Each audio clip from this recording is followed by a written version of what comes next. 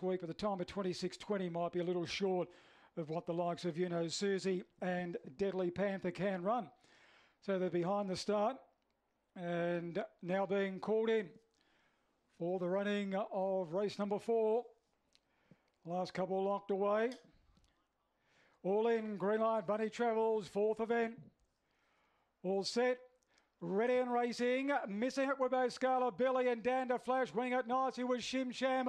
Went to the early lead over Scrublands. They were followed, working up out wide was Dander Flash. Going with it was Full On State. Next was Scarlet Billy. Then came Black Stinger.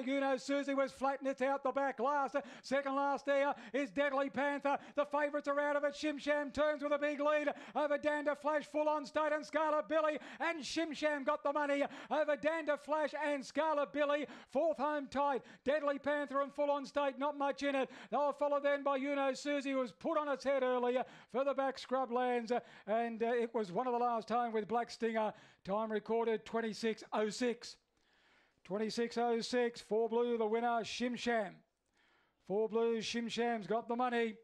Was in a very close finish here last week. The return 5.70 and 2 even. 4, 8, 3 and 7 of the numbers. 4837, 2606, 641, 1194 with the splits. Shim Sham by Hurricane Luke, out on my Yellow Dancer. Raced by Richard Pike, trained by Kim Mulrone. Second going the number 8, Dander Flash, Lisa McFarlane. Number 3, Scarlet Billy. Third, Leslie Whitten. And 4th placing going the number 7, Full On State. 4, 8, 3 and 7, 2606. Run home time of 14.12.